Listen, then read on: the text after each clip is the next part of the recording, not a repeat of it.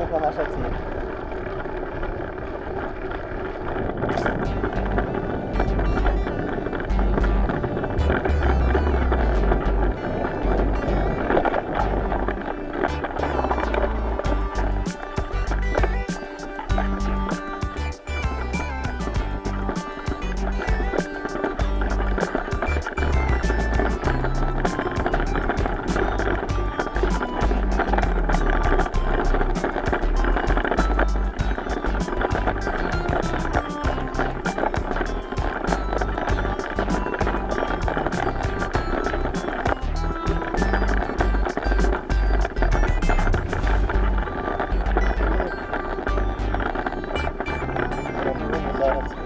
Райгородок.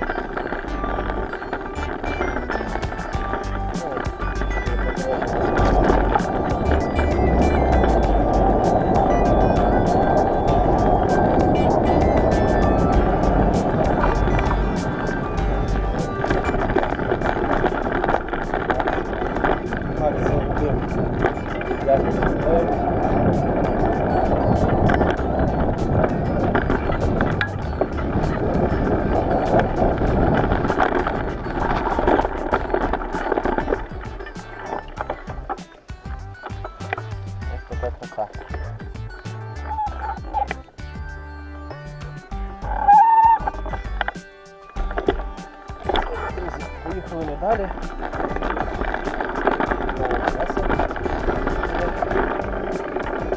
По дорозі до Райгородка. Райгородка. Є таке поселення невідоме.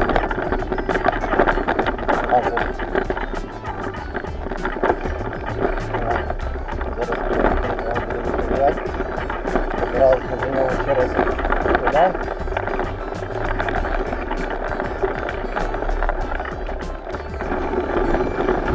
З'являється якась цивілізація. Включаються люди, діти.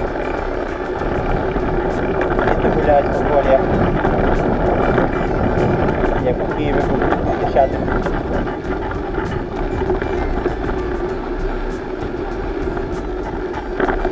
Схоже, що це центральна магістрація поселення.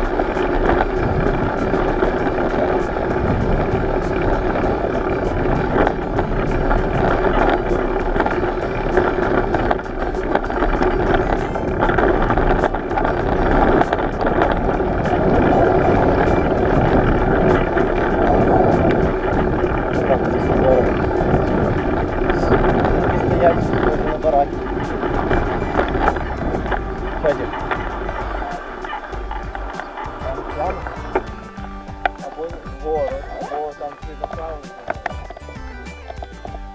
Ні, до вгору. Може їдемо м'ясо купити. Привіт. Так. Є.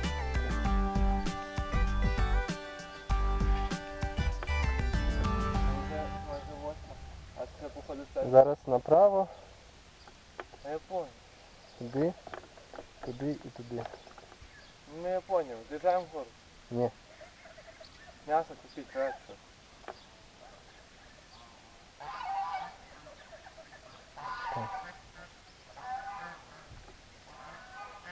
Вже купимо в Райгородку. А ми до того часу доберемось до 8 чи до 9 тут нього? Хер його знає. Давай заїдемо. Так який буде шанс? Давай заїдемо. Так нормально їхати. Що? Все нормально їхати.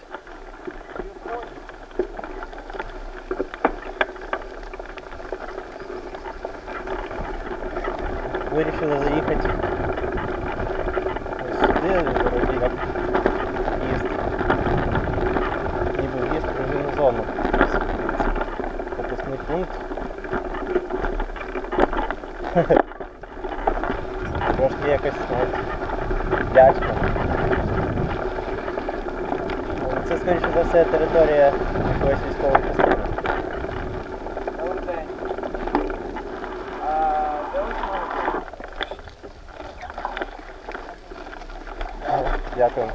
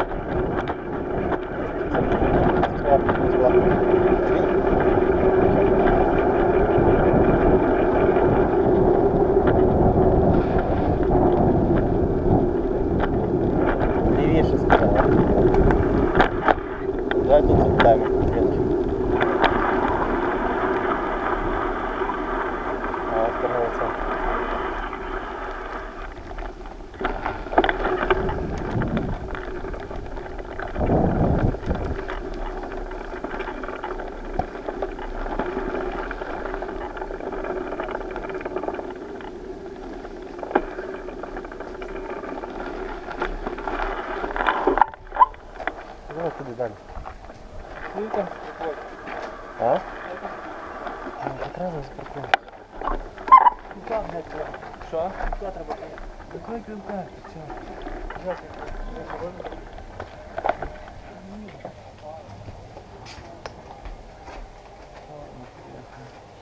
Ну, два вікна стоїть. Щось беремо. Ми посмажемо. Що, мальчики? Не знаємо. Що вам предложить? Поки думаємо. Мені 20, так? Дивись які. Ну? Багато. Щось в морозилках може. Чуєш, може пельмені зваримо? Так, що ти там сказав, Юра? М'ясо. Курку беремо, так? Так, курку. Ну, четвертушку. Не, вот он, Ні, це соповий набір. Ну зараз покличемо. Без мороза і тільки на... А може це підійти? Може, звісно, мальчики. А що це за територія така? Це, Вакуленчук, якась воєнний режим? городок. Ага, а вже тут Ні, нічого то ви немає? свободно заїхали ж. Ви ж Да. через КП вас ніхто нічого не просив, Да. КП в нас зняти. Посілковий совет є, є тільки на частина тут, і там далі погранців. Ну, як би. Ну, ще є, так? Тут військові? Так, да, військова частина ще є. Ясно. Готує техніку на АТО. Ага, ну, молодці. А можна нам курки треба, там, не знаю, чи ніжки якісь є у вас щось таке? Є гумілочки, а є суп-набори. Ну, суп-набори такі вони непогані. Ні, нам гомілки дайте. М'ясо хочете, так. Щось я вам скажу. Котята. А ви откуда так? З Новограда-Волинського. А, ви десь чересчур навіть їхали, мабуть, по цій трасі. Ні, ми через Дубар. Самого Новограда? Да, Ну, після Райгородок. нам. Двоє вже женаті. Ні, мене просто на курсі психологом у Новоград-Волинській. Ну, до 30 ще, нема 30. Ні, подінки наші, 40. Я понял, все шампанське. А. Може якусь помазуху взяти? Кого? Помазуху Що якусь. ще, хлопчики? Не Ну, надо. можна, да, щось. Хліб надо? Ні, Хліб є. Може, Вода давай надо? десь сирок взяти? Дивись. Кетчуп, майонез. Да. Ну, нормально буде. Давайте лише якийсь соус. Тартар? Давай. Чи може взяти просто цей? Що? Як його називають? Що ти? Не кажи. Кетчуп. Кетчуп просто взяти і все. Не кажи. Що ти? Ну, давайте, що там, які у вас там є? собственно? Кетчуп є лагідний, є до шашлику. До шашлику давайте. Нормально.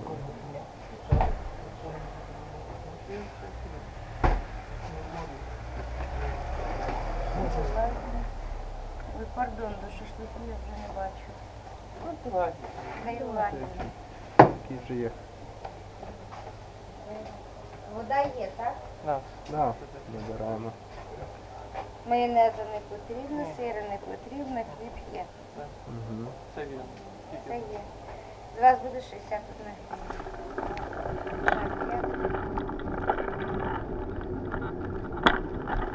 Селище називається Вакуленчук. Ось це колись був військове містечко. Велика територія.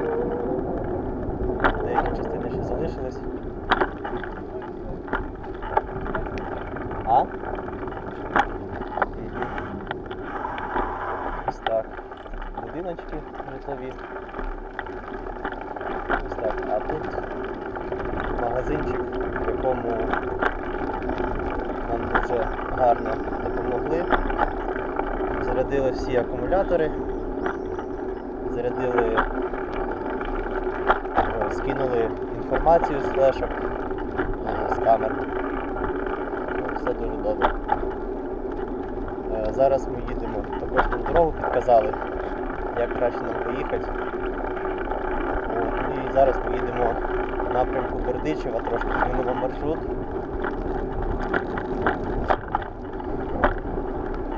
Так от. В принципі, все. Зараз їдемо місце на чолі шукати.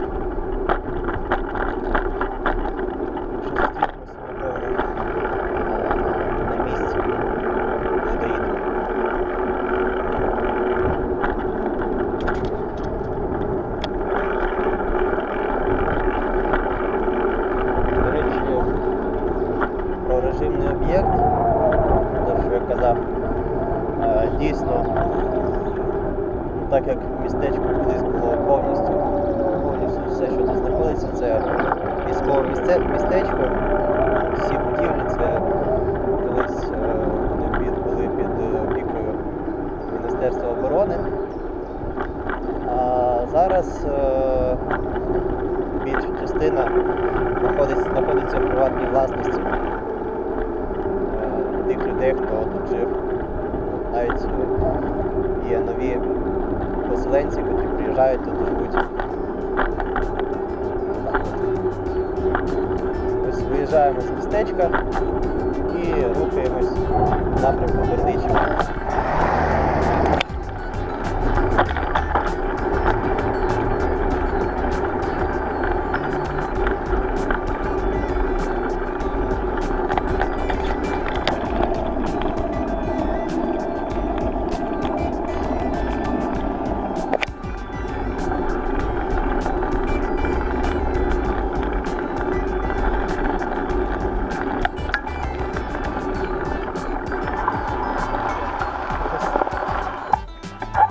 Видите, я дожну.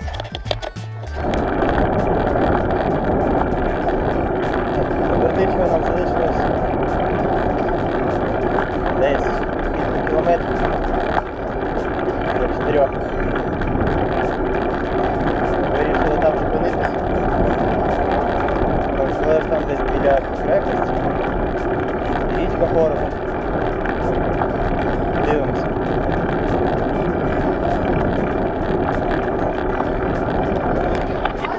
Отже, друзі, ми зупинились у кафе «Меланж» у Бердичеві. Ось таке. Ось тут там Діма сидить. Замовили піцу. А яку піцу замовили? М'ясну 3 порції середнього розміру. 3 порції середнього розміру м'ясних піц. Коштують кожна по 80 гривень. Як бути точним, 79.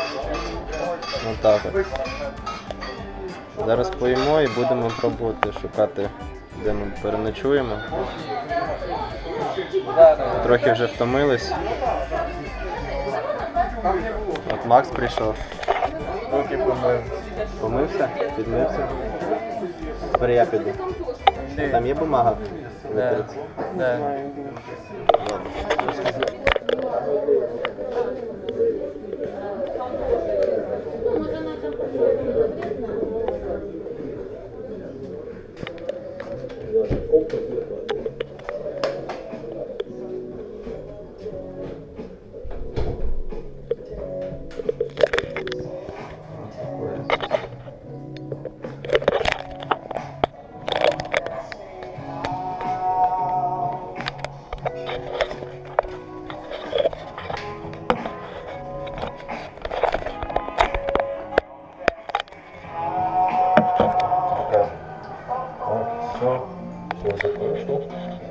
Руки помыл, выхожу.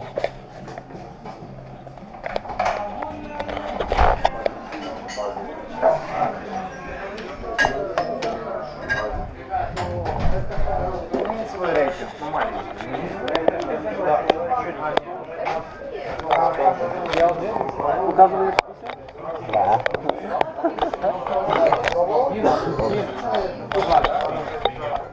наша піца? Ви наші?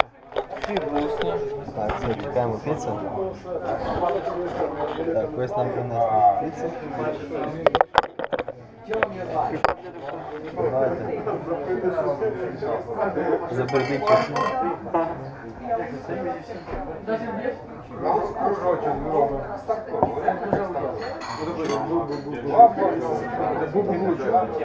Все, друзі, будемо їсти, а ви там облизуєтесь.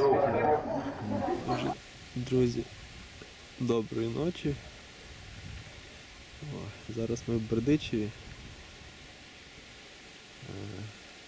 Тут на березі річки, за собором. Ось він там світиться. Ось наші велики стоять. Ось, ледь місце знайшли, де переночувати. Ну, якось так. От, така місцина. Ось травичка, а там вже дорога. Ось стоять наші палатки. Макса. Наша з Дімою. Щось дивимося. Геть недобре. Так, все. Вітер сильний зараз. Погодка не дуже добра. Фонарик ліхтарик виключаю, щоб не світить. Ну ось, в принципі, така обстановка. Зараз я теж буду лягати спати. Трошки побив ноги, як міг. Бутилки. І що скажу, сьогодні день видався такий напружений.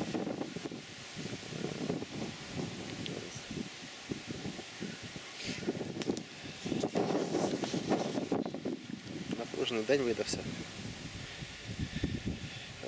Зранку ми поїхали дорогою по маршруту, який я проклав, але там було болото по дорозі. Ми його не змогли перейти і нам довелося вертатись. Багато часу потрапили. Макс пробив колесо, заклеювали. Ну і взагалі сьогодні день такий трохи якийсь не дуже вдався. Сьогодні ми в Бердичеві. Завтра поїдемо по Бердичеву, покатаємось, подивимось, що до чого. І сьогодні ми планували доїхати в Райгородок, але не доїхали. Трошки змінили маршрут і приїхали в Бердичів. Завтра їдемо в Райгородок і звідти вже далі по точках по запланованому маршруту. Ну все, всім пока. До скорої зустрічі. Я пішов спати. Доброго ранку, друзі. Сьогодні 21 червня. Ми прокинулись. Вже почали складатися. Діма складає палатку. Не палатку, а цей, як він називається. Дім, як він називається? Спальний мішок. Спальний мішок.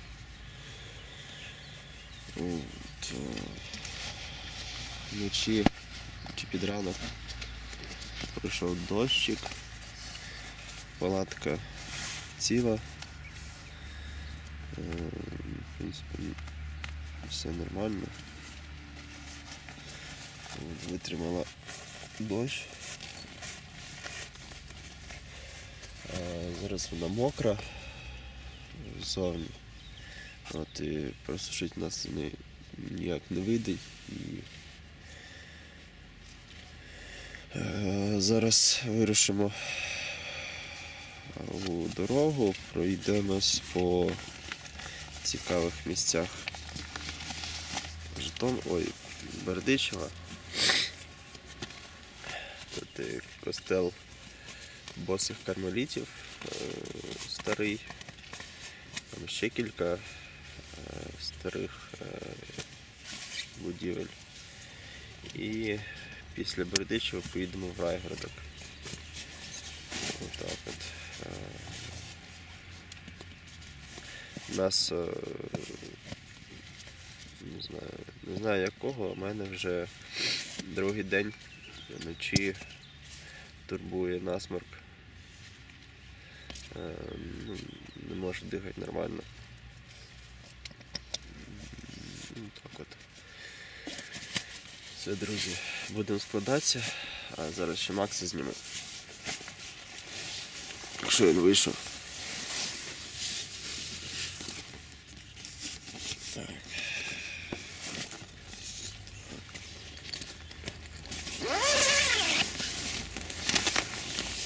Ой, Макс. Ось велики.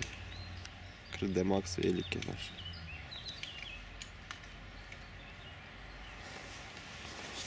Ось тут така територія. Куча сміття. Це як місцевий пляж, кажуть.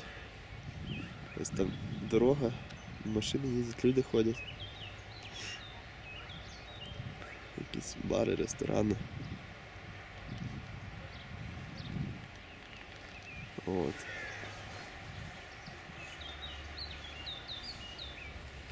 То якась церква.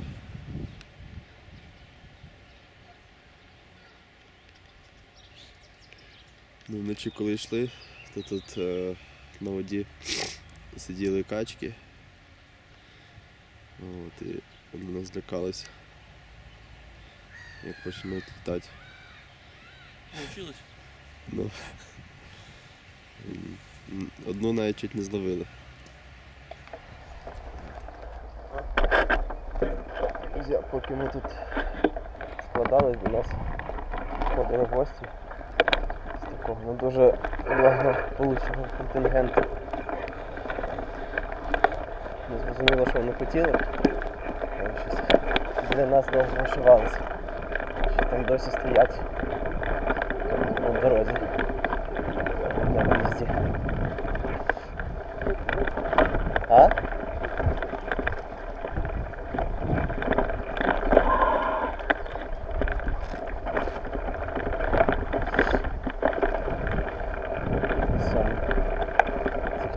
Поїхали. Там стоять. Нехай.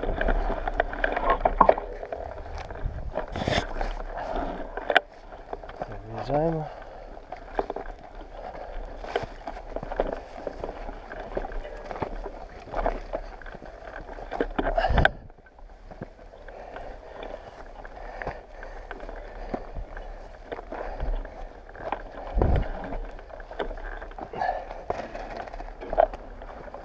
Доброго ранку.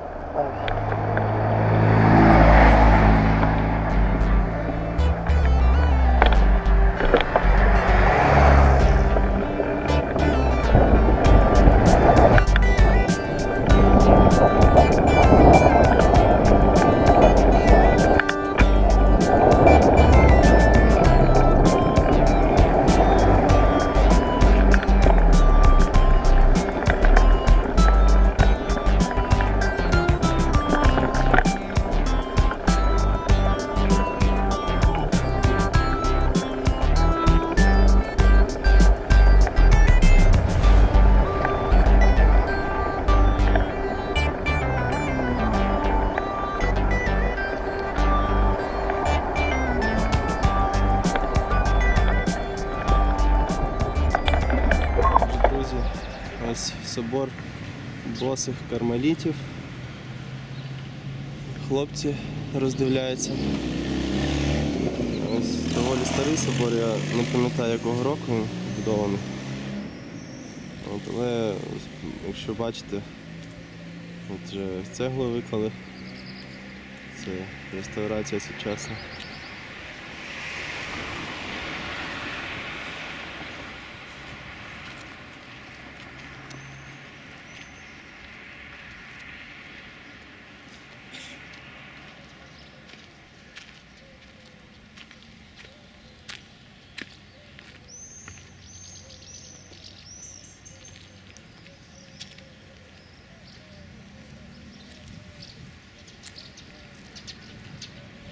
залишки старої кладки.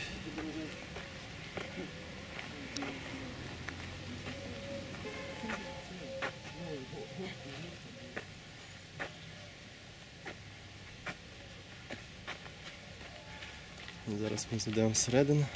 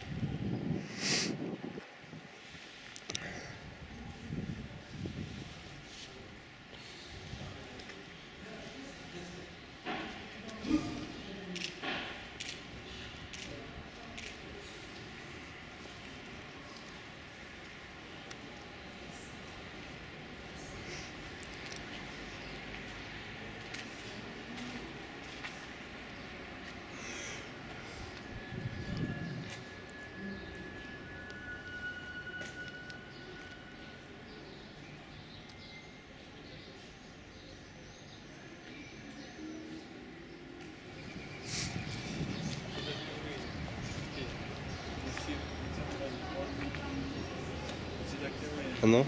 Да. А що тут написано? Прочитай, що тут написано. Святого пастиря Людвіка Сокол Шахів. Щось не бачу. Шахівку. Гурська. Типа на пам'яті когось. Людвіка. Ну, через польську знаю. Да. Може А, втікти. це що таке? Сидиш. Автозван.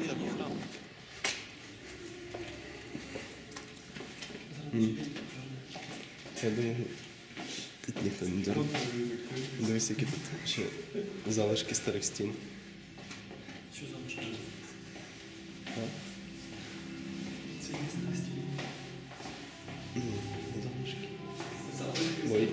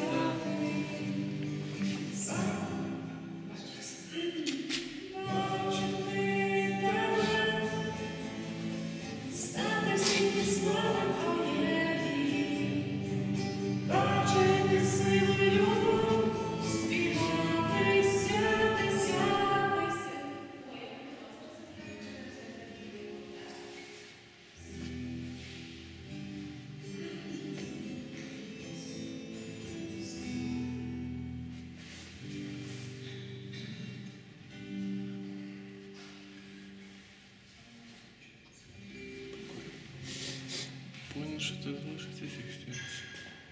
Там ми їхали, вони такі стояли. Типу, може закидувати. Це походу з другої сторони. З річки.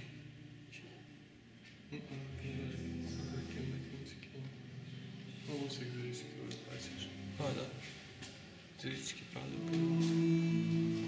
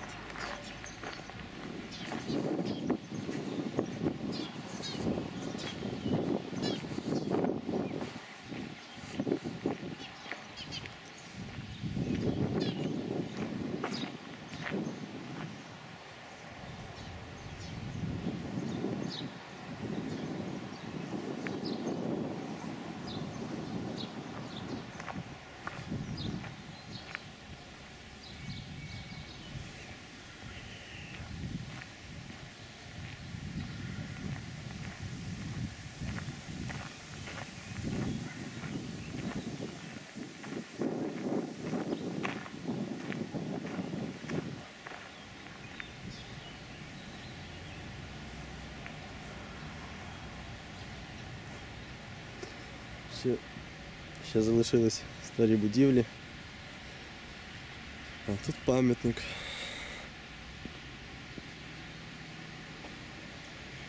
Жертвам німецько-фашистського терору.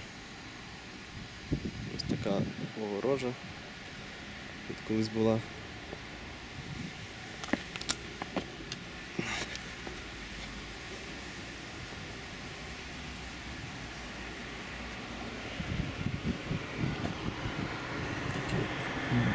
Бійниці.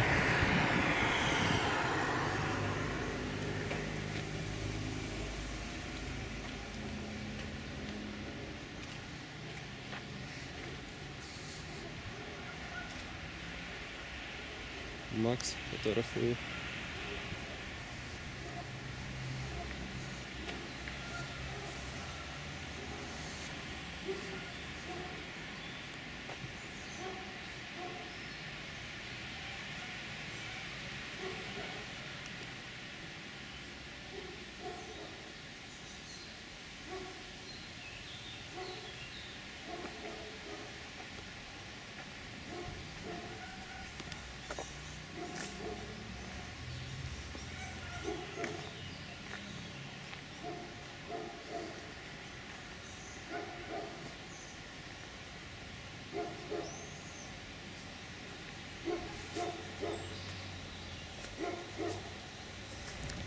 Зараз я спробую зайти всередину, якщо вийде.